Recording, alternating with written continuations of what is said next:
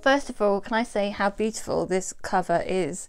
The colours are so rich, and there's little details over the top of it and an overlay, if you can see that. The Warrior Maiden is an historical Christian fiction retelling of the fairy tale Mulan. It's not a fairy tale that I'm familiar with, so I can't tell you whether it's very similar to the Disney film or the original story, but I really enjoyed this book. This is the first Melanie Dickerson book that I've read, and I will definitely be looking at some of the other ones. It's set in Lithuania, Germany and Poland in 1423. This is a sweet romance mixed with a slightly gory action story, so if sword fighting and romance is your thing, this is definitely one for you. It's a clean story, so there's no sex scenes, there's no swearing, but there is some violence as it's a story about war and fighting. Mulan is a determined and apparently beautiful heroine who is a bit clumsy at the beginning and also has a bit of a temper. She has also trained herself to be a good archer. The other main character, Wolfgang, is a German duke's son.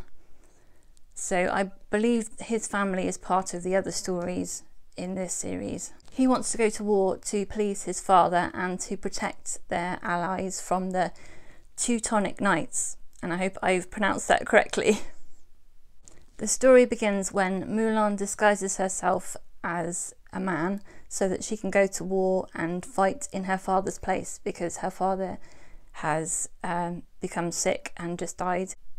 And if the overlord finds out about this, then they're going to be thrown out of their house. As a soldier, she faces many challenges, such as learning how to sword fight and keeping her identity as a woman a secret. The style is easy to read, and there's this kind of simplicity or innocence to the narrative, which I found refreshing. It is 314 pages long, and there are discussion questions at the back if you are part of a book group. I really enjoyed the book. I found it fairly fast-paced throughout. The Christian aspects of the story were really strong, which I really enjoy in a Christian fiction. The characters prayed and talked about the Bible, and they seemed to have a really committed faith. I loved how central that faith was to their lives. This is actually the 9th book, I think, in the Hagenheim series, but it was the first book that I've read by Melanie Dickerson. I didn't feel like I had a problem jumping in at this point. There were references to other stories throughout the book, but as they're all fairy tale retellings, I didn't really feel like there were any spoilers because I'm familiar with those stories already. I've already pre-ordered the next book in the series, which I believe is The Piper's Pursuit, and I think that it's coming out in the USA in December, and possibly in the UK it's in January. In the meantime, I will definitely catch up on some of the other books in the series and probably start from the beginning and work my way through.